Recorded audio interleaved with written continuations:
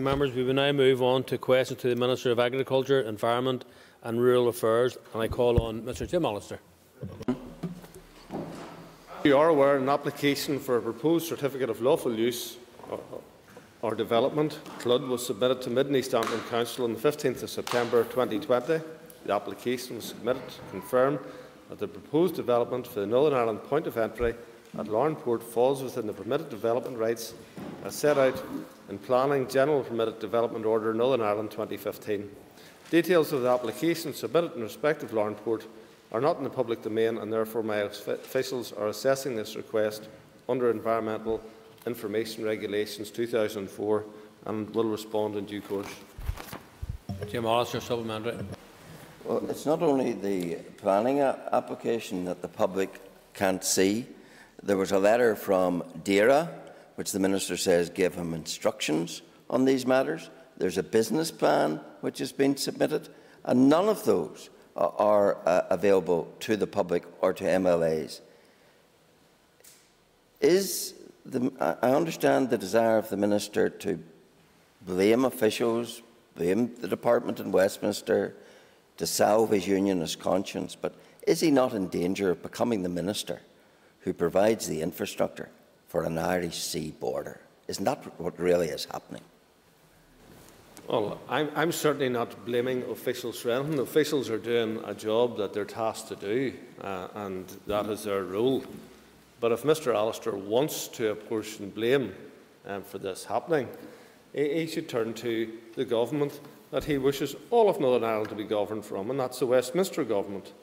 And Brandon Lewis says that there's been checks in place since the 19th century, and the government would work to deliver in a way that works for Northern Ireland. But we are delivering on that, and there's going to be checks on SPS, and that's the UK government's view.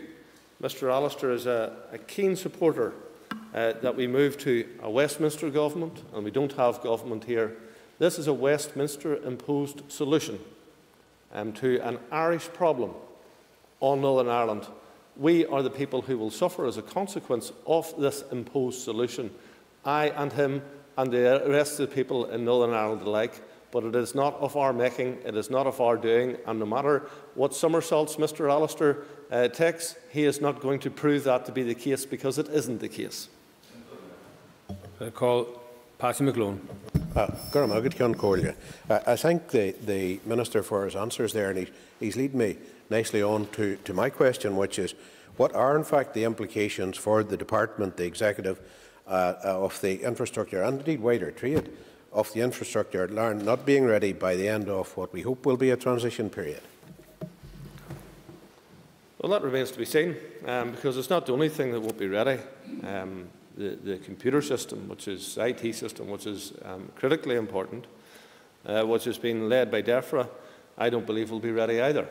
And there's a number of things which will not be ready, so a decision will be taken at that point. But I would imagine that the European Union, who have indicated how much they love Northern Ireland, will hardly want to starve the people of Northern Ireland when it comes to the 1st of January. I call on Tagna Megalier. The Minister will be aware that the recent programme assurance review into the transition had given it status red and a need of urgent intervention. Given that our east-west trade in agri-foods in the region of food and drink is in the region of about $4 billion a year, what assurances can he put in place? What guarantees can he give that systems will be put in place so that unfettered trade can continue from the 1st of January? Thank you. Well, we have worked closely with the UK government. We have indicated to them over and over again that unfettered access is something which is critical. Some people thought that only unfettered access was important north and south, whenever it in fact counted for a fraction of the trade that takes place east and west. So it's hugely unfortunate that we're in a circumstance where people actually paid attention to those who said that we could have nothing north-south, and that much easier to do everything east-west, because it is going to have a greater distortion on trade as a consequence of that. And whilst the UK government have made it clear that trade between Northern Ireland and GB will be unfettered, and the EU haven't accepted that, by the way, and the EU need to back off and accept the fact that if Britain wants to accept goods from Northern Ireland unfettered, they can butt out. But Northern Ireland needs to be getting the most minimal checks possible in terms of goods coming from GB, and the EU needs to ensure that that happens and that the people of Northern Ireland are not hurt as a consequence of their horse trading deals that they're engaged in. Roy Beggs. Mr. Speaker, the Minister referred to previous inspections. Yes, there were inspections on live animals, but there is to be considerably more inspections following the encouragement of a regulatory border down the Irish Sea from his party. So would he confirm that some 12 additional environmental health officers are currently being recruited? Who will be paying for them, and where will they be potentially inspecting products coming to Northern Ireland, and what will be the cost implication and the cost of delays to food coming to our supermarket shelves? Well, there's an attempt by the member to rewrite history, and I would ask him to turn to the Parliamentary Hansard, which will record every vote that takes place at Westminster and identify once where the DUP supported anything that he suggested, and he'll find that factually he is totally incorrect. In terms of the people who are employed, there is £6 million being provided by Westminster for issues which are over and above the capital infrastructure. Mark Duggan not being in his place and moving on to Pat Catney. Thank you, Mr. Speaker. Thank you, Minister, for your answers so far. Minister, question number 3, please. I've been very clear that all trade agreements, including that with the United States of America, must uphold the current high standards relating to food safety in the UK, and all imported products must meet these standards. I have therefore written to the DEFRA Secretary of State on this matter and will continue to make representations as the negotiations progress. I have received a response providing reassurance that legal protections for UK standards remain in place, and the UK Government is committed not to compromise on standards in trade agreements. Pat Catney, supplementary. Thank you, Mr. Speaker. And in light of your answer, thank you very much, Minister. But is this department made aware or assessment of the impact on the Northern Irish producers of the lowering of food safety standards for meat and poultry imported into the GB market, knowing of the high standards that we have here in Northern Ireland? I thank the member for the question. There's a couple of issues arising from that there. The GB market is hugely important for our produce, taking over 50% of it. Produce which comes in of a lower standard would be of concern to us. I have received correspondence from Liz Truss, who is leading on this, that they will not be taking chlorinated chicken, nor indeed will they be taking hormone beef. Now, that is their position. I trust that they will stick to that position, and that will not change. But that is a matter for them, and we will keep the pressure that that shouldn't change. I would believe that the consumer, and the consumer is king, will probably resist the acquisition of such products when it comes to the shops. And then it comes to the food trade and whether we can maintain the standard there. And that's the area that concerns me most, because people, when they go out to a cafe or a restaurant, they tend not to ask where the food comes from. So if there was a trade agreement that allowed such food to come in, I think it would be more of a challenge in the food service sector as opposed to the retail trade. But our target must be to ensure that the food that comes in to the United Kingdom beyond Brexit is food that meets the current standards that is used in the United Kingdom, which is a very high standard. Call Stuart Dixon. Minister, would you eat chlorinated chicken or hormone-infested beef? And is that what you would recommend to your constituents should the United Kingdom lower its food standards? It's not what I'd recommend, but I've been in America, and I assume I probably have eaten chlorinated chicken and hormone beef, as probably anybody else who's been in the United States of America has. Oh, Steve Egan. Thank you very much indeed, Mayor. I thank the Minister for his answers so far. One of the things that I would like the Minister to comment on, will he seek to introduce food labelling to all products that are being imported into Northern Ireland to demonstrate that Northern Ireland food in itself is of a much better standard, and we're able therefore to quantify to our consumers that eating Northern Ireland and British food is in fact best? Well, there already is extensive food labelling, and it is a matter that we are continuing to engage with the Food Standards Agency on in terms of food labelling going forward. I would say this, that it is my desire that Northern Ireland product, which is already exceptionally high, is something that we can have the highest standards on in terms of provenance, traceability, animal health, animal welfare and environmental standards. And I think if we can do that, we can sell brand Northern Ireland food right across not just UK, Europe, but the entire world as being something which is a Rolls-Royce of food produce. And consequently, we need to concern ourselves less at that stage with cheap imports, because the public will know if they buy something with brand Northern Ireland on it, that they're buying something which is of the highest standards in every aspect of its production. Call John O'Dowd. Thank you, Minister. In an answer to a previous question, you said that you trust the current ministers who are involved in these negotiations. What gives you grounds to trust the officials or ministers involved in these negotiations around US imports or anyone else?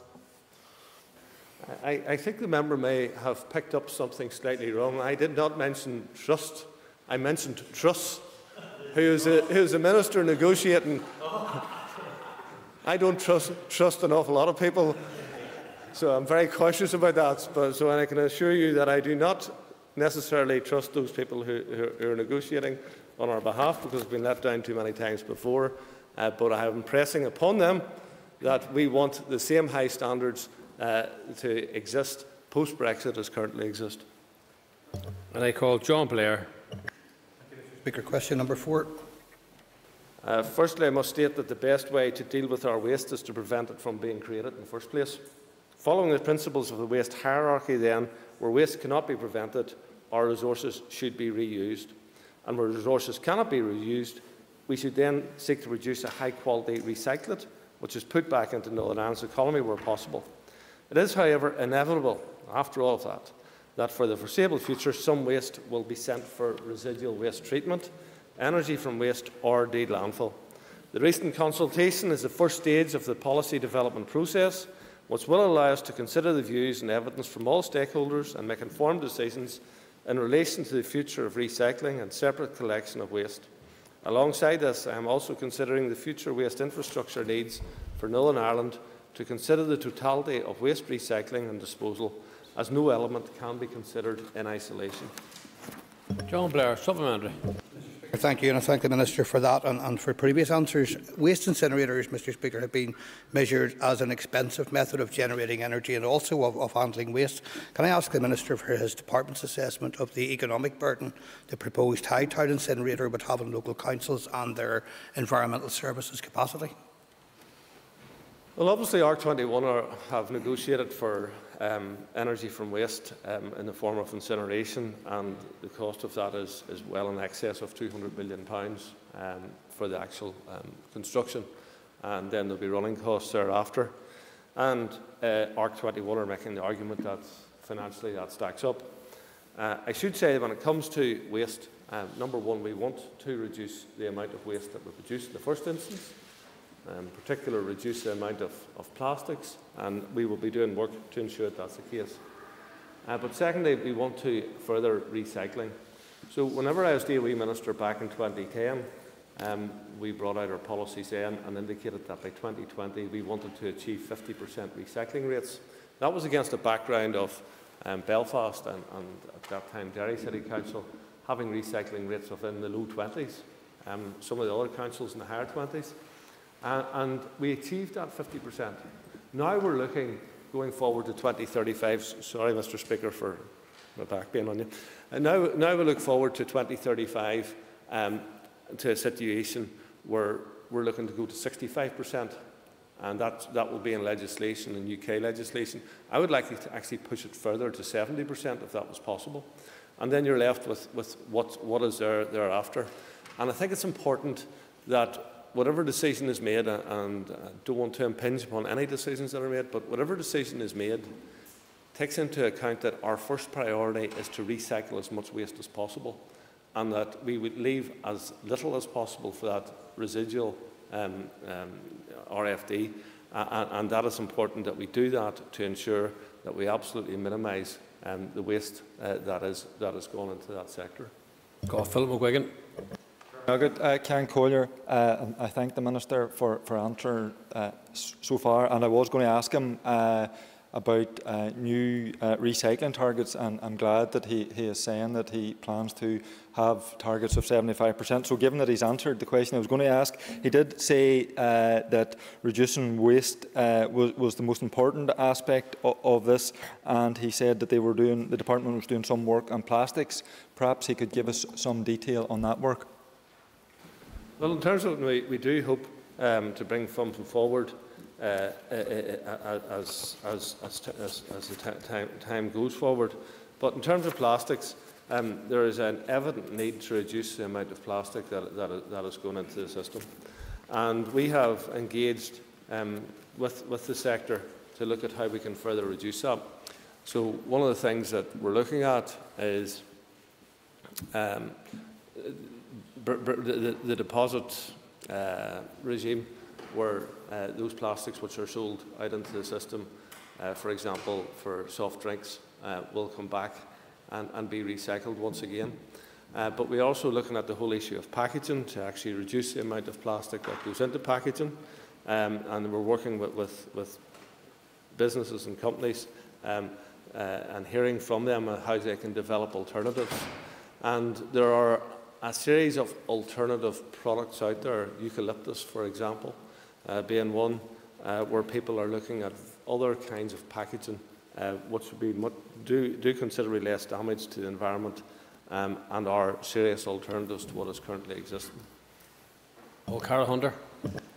Mr Speaker, and I thank the Minister for his answers so far.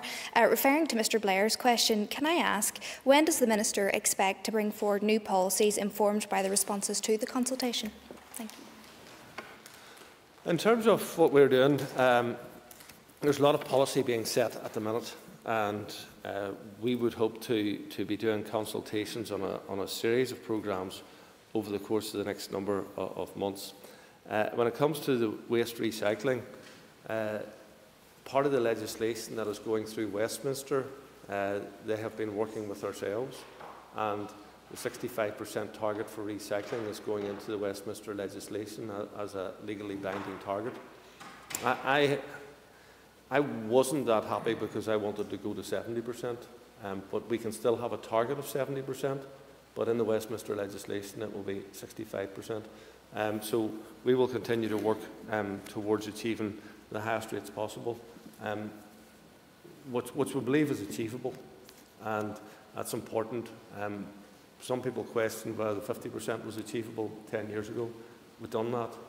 Some people thought that it would be a struggle for us to reach 20% renewable energy 10 years ago. We doubled that. We're at over 40%. So I believe that the 70% from the hunger that there is in the industry to actually do the right thing, I believe that the 70% is achievable, and I believe that the public will respond to that. I call Sean Lynch. Yes, question 5. In common with the UK Government, I am clear that the Northern Ireland Protocol needs to be implemented in a way that minimises any frictions on the flow of agri-food trade and does not increase costs for our businesses and people living in Northern Ireland. I am working on the assumption that if both the EU and United Kingdom governments are committed to minimising friction on trade, it is reasonable to assume that there will be a very small number of checks. In that respect, my officials are working to minimise the need for infrastructure as the SPS operational programme delivery is progressed. The following details provide a brief update. A business case for the necessary work has been forwarded by officials to the Department of Finance and Her Majesty's Treasury. This includes building work, additional staff and IT functions, and funding has been secured for some £43 million, of which £37 million relates to capital expenditure and a further £6 million will also be required for recruiting, training and employing additional personnel and programme implementation costs. As you know, the proposed flood applications have been submitted to all the relevant councils for development of the proposed points of entry for Northern Ireland seaports. This includes applications to Derry City and Strabane District Council, Newry Mourne and Down District Council, Belfast City Council and Mid and East Antrim Borough Council. The applications seek to confirm that the proposed developments fall within permitted development rights as set out in the Planning General Permitted Development Order Northern Ireland 2015. no determinations have been received to date. The team have initiated the tender process for the design and build phase for the required inspection facilities in line with the programme procurement strategy, which was agreed with the Department of Finance. The contract award letters for the design and build of the proposed inspection facilities at Warrenpoint, Larne and Belfast harbours were issued to successful contractors on the 7th of October 2020. Meetings with successful contractors will follow in the coming weeks to agree the delivery timelines for the design and build programme of works. Work also continues with the initial ground survey work being undertaken for each of the seaport sites, Belfast Harbour, Larnport, Warrenpoint Port and Foylport, in order to inform the forthcoming detailed design process. And over the coming months, to ensure businesses are kept up to date, a communication and engagement plan will be implemented. This will include a series of stakeholder engagement sessions to guide traders step by step through the journey from GB to Northern Ireland. Sean Lane, supplementary. The Minister has answered part of my question in terms of engagement with ports and ferries, but can I ask them what engagement his department is having with industry haulage to minimise the disruption before the end of the transition period? Well, as I indicated in the tail of the question there, that we will be indicating, or we will be engaging extensively with industry, and that we will be communicating with them with the engagement plan and how that will be implemented. There are still ongoing negotiations between the UK and EU, and therefore some of the issues are still outstanding. It is important that the haulage industry is allowed to function as smoothly and seamlessly as possible, and that is what we will be seeking to do in everything that we set out to do to ensure that things which are currently seamless remain as seamless as possible in the new scenario. Sinead Bradley. Speaker, from the Minister's answer, I think it's fair to say that delays in our supply chain are an inevitable outcome of Brexit. And he has mentioned stakeholder engagements. I've spoken with hauliers who are still very much in the dark. They don't know what systems they need to invest in, and they don't know what those costs are. Can the Minister throw any light on that specific request? Thank you. The member's half right. If delays are to happen, they will happen as a result of the protocol, not because of Brexit. And the protocol that people cried out for and said it was wonderful, and then all of a sudden they realise that it's not so wonderful. In terms of the haulage sector, I recognise that they need more information than they currently have. I'm not in a position to give them that information at this moment because of the ongoing negotiations that are taking place. Of course, the Minister who has responsibility for haulage is the Minister for Infrastructure. And I welcome the fact that after months and months and months, we are now looking at a scheme which will support the haulage industry who kept going throughout COVID but had very difficult circumstances to do that. And that scheme was delayed and delayed because no minister would take it on. And I welcome the fact that the Infrastructure Minister is now doing that. I call Robbie Butler. Thank you, Mr. Speaker. Minister, have you had any discussions with your counterparts in London regarding what protections will be given to ensure that NI goods do not face competitive disadvantage or discrimination when placed on the market in GB after Brexit? Yes, that has been extensive, and there's an extensive paper trail of letters going back and forward. I've engaged with the interministerial group at every session of it. I have engaged directly with my counterparts in the UK government. So there has been an extensive engagement, and throughout, the UK government has maintained that there should be unfettered access between Northern Ireland and Great Britain. I would like to see it unfettered access both ways. I have fought and argued for that. Unfortunately, the protocol mitigates against that. But in terms of goods going from Northern Ireland to Great Britain, we should have unfettered access. There is one caveat I should add, however, and that is Northern Ireland cannot become a back door for goods coming from other places, entering the Republic of Ireland and ending up in the Great Britain market. Because then we have become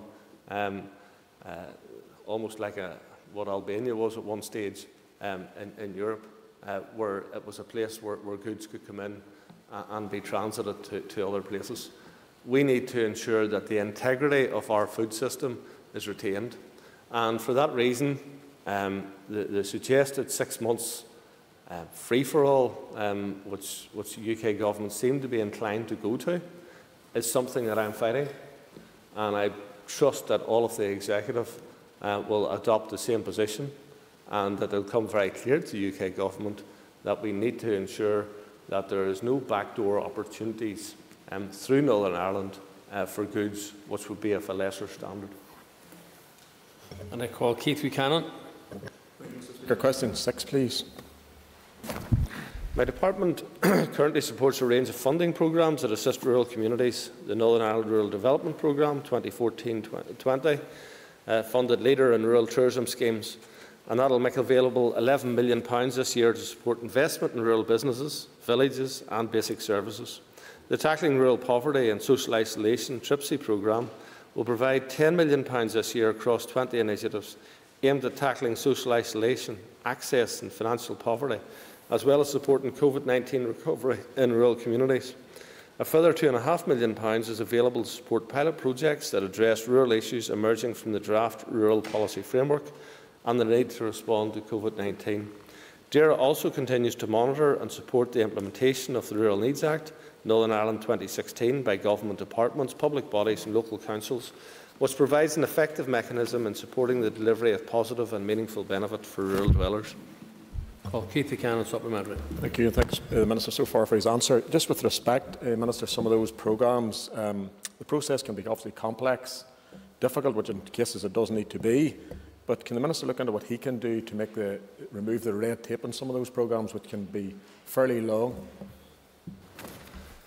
Thank the member for the question. My officials have reviewed some of the processes around the current programme and have started to revise certain procedures to reduce red tape and make the application process more efficient within the context of managing public money and the audit responsibilities that come with that. And it's something that I will continue to drive home with them, the necessity to make things as practical as possible so that people can provide all of the information that needs to be provided without wading through 40 pages of documentation, to draw down relatively small amounts of money in some instances. Emma Sheeran. Thank the Minister for his answer. As a consequence of Brexit, we're now losing the Rural Development Programme that you mentioned there. What has the Department planned to replace this programme, and how is it going to be funded, given that the substantial bulk of the funding thus far came from the EU? Well, the funding that you're referring to is funding which it will be replacement funding directly from the UK government, so that will be the source of future funding for rural communities. I call Trevor Clark. You may not get a supplementary, Trevor. Question number 7. History of working with local councils to help them make sure as many of our resources as possible are diverted from landfill. And following the principles of the waste hierarchy, DAERA has undertaken a number of initiatives involving local councils to prevent waste from being generated in the first instance as part of the waste prevention programme. Reuse projects have been provided with funding, notably the newly launched Northern Ireland Resource Network, which brings together a range of stakeholders, including local councils, to provide support and guidance in promoting reuse and repair. Since the introduction of the food waste regulations in 2015, over 1 million tonnes of biodegradable waste have been diverted from landfill. Separate collection of food waste has also positively impacted the levels and quality of waste recycling. As a result of collaborative working between my department and councils, Northern Ireland has reached the EU and Northern Ireland Waste Management Strategy recycling target of 50% ahead of schedule. Building on this success, the current £23 million Household Waste Collaborative Change Programme financially supports councils to further increase recycling rates, improve the quality of recycling and reducing reliance on landfill. Financial support has been accompanied by my department's work alongside the Northern Ireland National Communications Action Plan, which has resulted in a common approach to communications and behavioural change campaigns in Northern Ireland, ensuring that important recycling messaging is delivered to all residents. And this has yielded very positive results, but my department will continue to build upon this. And that ends the period for a list of questions. We will now move on to topical questions, and there'll be 15 minutes for that. And I now call on Colm Gildernew. Can the Minister provide an update on securing the replacement of European Union funding? Yes, considerable work has been went on in reference to that, and UK Government will be providing replacement funding. It has been indicated throughout that they will supply the same funding as is currently the case through their party manifesto.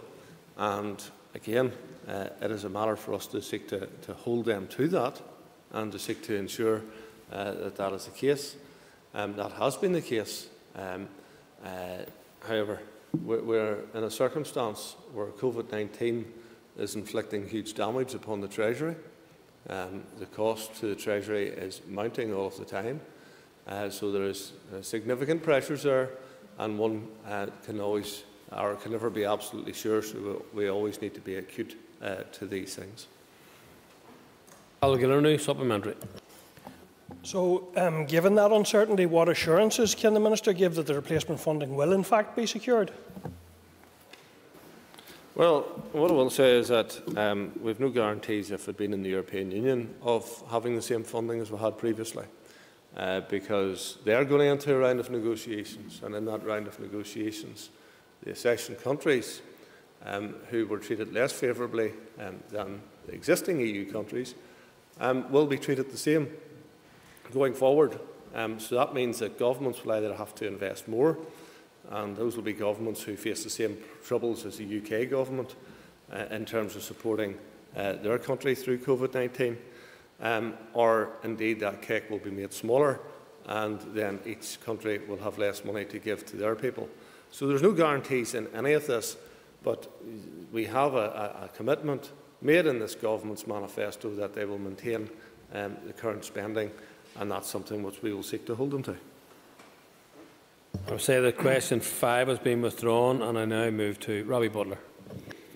Thank you, Mr. Speaker.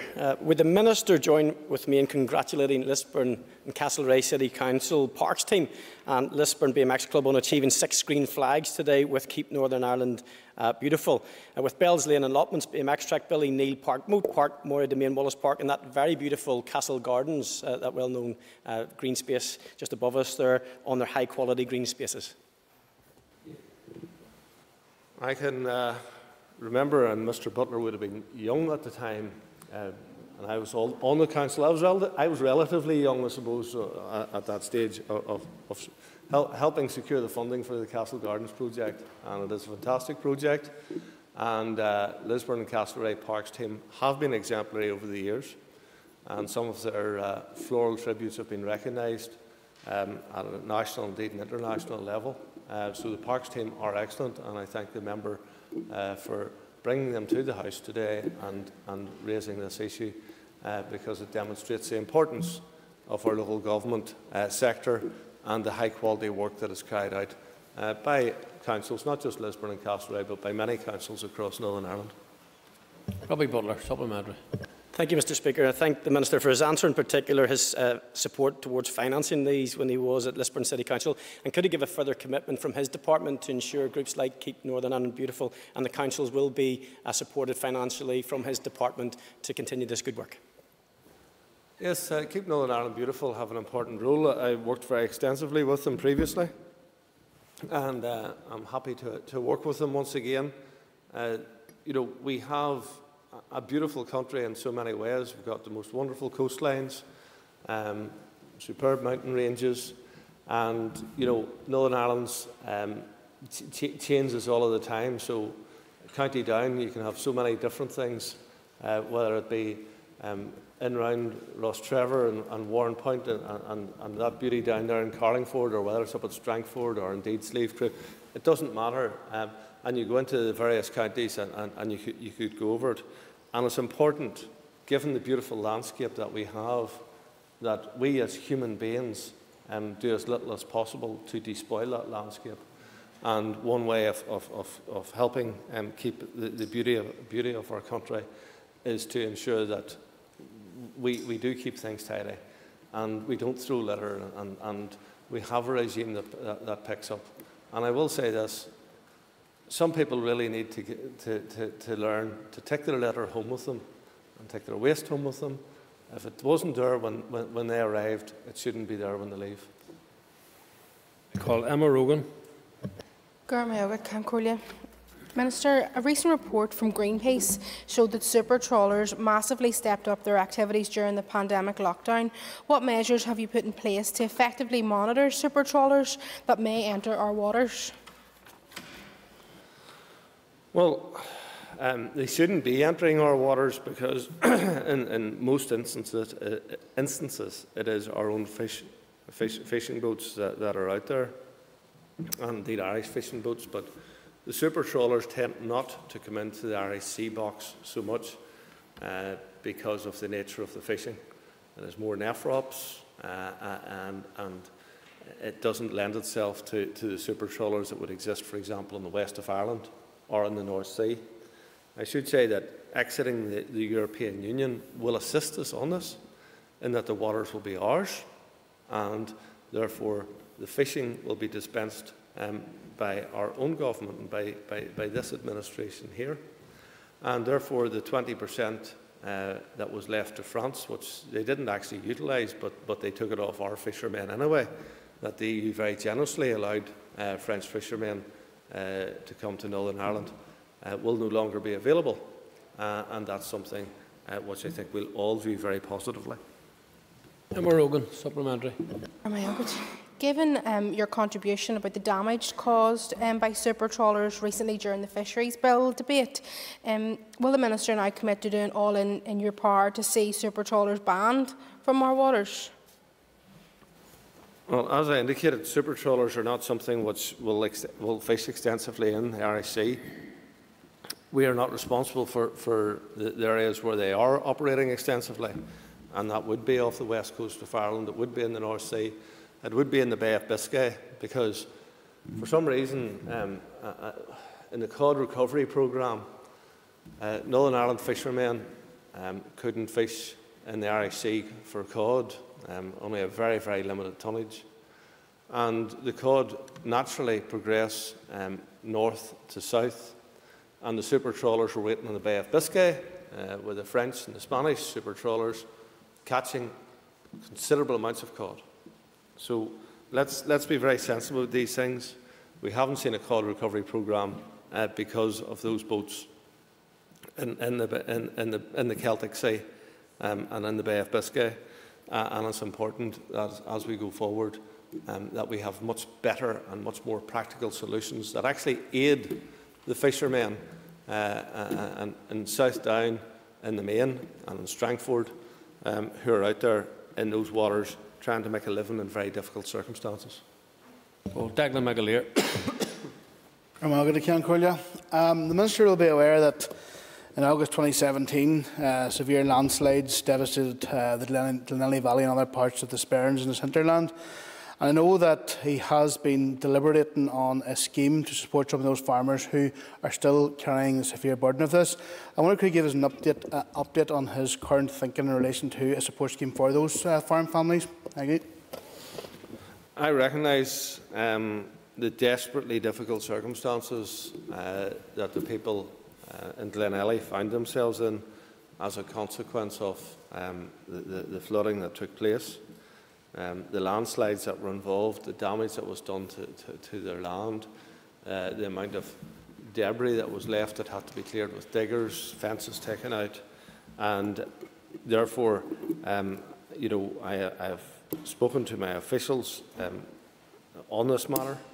It is one that I've indicated before. I will have to take a ministerial direction, but I want officials to do as much work as possible to bring forward the case to me, so that if I do choose to go down that particular route of supporting it, it's as robust as we can make it. Declan McAleer, supplementary. I'm glad that the Minister is still deliberating on this, and certainly I can't emphasise the sense of feeling that there is for farmers in that region, because on the same flood on that particular night, the farmers in Inishowen were similarly impacted, and they have received their funding some years ago. So I take this opportunity to encourage the Minister to continue and conclude his deliberations, and certainly look in a positive light to supporting these farmers at the earliest opportunity. Thank you. There has been some support being offered, but I understand that the farmers believe that there needs to be something which is of more significance, and therefore that's something that we need to bring those deliberations to a conclusion on, one way or the other. Patsy McGlone. Could I ask the Minister just in relation to the provision of the measures at Larne for the protection of animals and the likes, does the Minister foresee any blockages at the Scottish side in terms of the flow of traffic? Well, certainly the Scots don't want there to be any blockages, and they've made that very clear, and they don't want there to be any infrastructure at their harbours. Where I do see potential blockages is Dublin Holyhead, and there is a lot of food goes from Northern Ireland through that route, which ends up in the UK market, or the GB market rather. And I want to see a dedicated Northern Ireland lane at Dublin Harbour, and I would hope that Dublin would do the decent thing when it comes to it, and as good neighbours help to facilitate that trade continuing and that support for their ports, which is coming from businesses here. And I've also spoken to my Welsh counterparts to ensure that lorries travelling from the UK to Northern Ireland via Holyhead would have that facility where they would have immediate access onto the boat, as opposed to waiting in the queue with everybody else. Supplementary, Patsy McGlone. I just want to thank the Minister for his answer. Just that had been raised by some who had presented to the committee on Thursday from the ports. Has the Minister or the Department done any scoping exercise of the ports to see where there might be potential problems as we work through the Brexit issues that are currently before us? Well, I have made it very clear that certainly for the Northern Ireland ports, that we are not to have any blockages, and that is something which we have fought for, and provided the European Union doesn't behave in a very difficult way, we should have a situation in Northern Ireland where most people won't notice any checks that are happening, because it will be perhaps one lorry per boat which is getting a check, and that check should last for around 1 hour, so it shouldn't have a significant impact moving forward. Members, the time is up, and could I ask members just to take a raise for a moment or two to change the chamber arrangements for the next item on the order paper.